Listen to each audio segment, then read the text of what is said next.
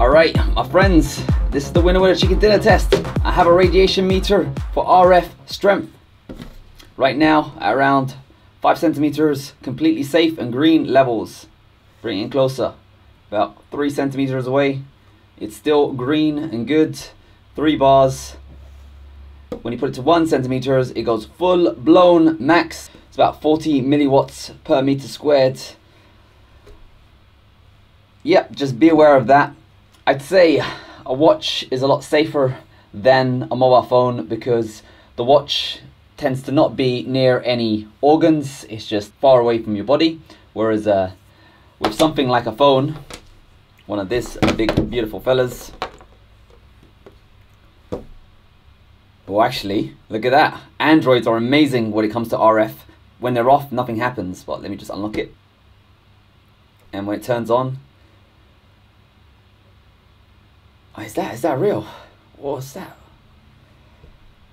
Okay, I am on cell phone data right there, and it's 3 green bars. This is the Note 10 Plus.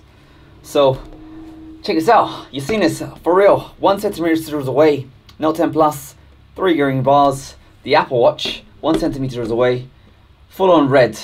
So a cell friggin' phone is less radioactive than the Apple Watch non-cell edition. Non-cell edition.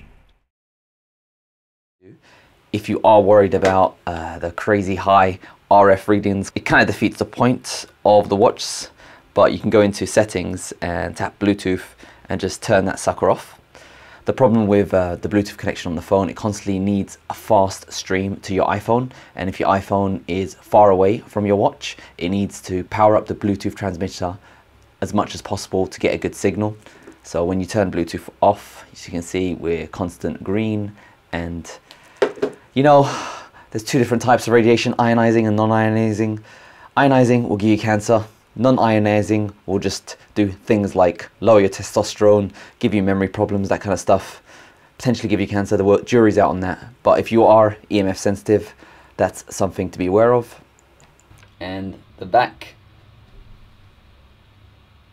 gets high. So that level of radiation is constantly pushing down on your hands.